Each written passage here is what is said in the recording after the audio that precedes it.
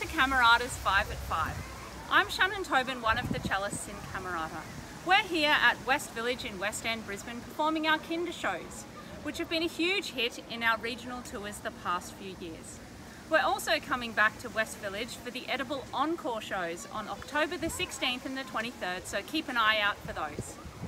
Today's 5 at 5 is a flashback to the beautiful recital by our violinist Anne Horton and Brisbane-based piano soloist Alex Raineri at the Museum of Brisbane in July. We've recently played you a small portion of this recital at 5 at 5 and you loved it so much that we've got more for you today.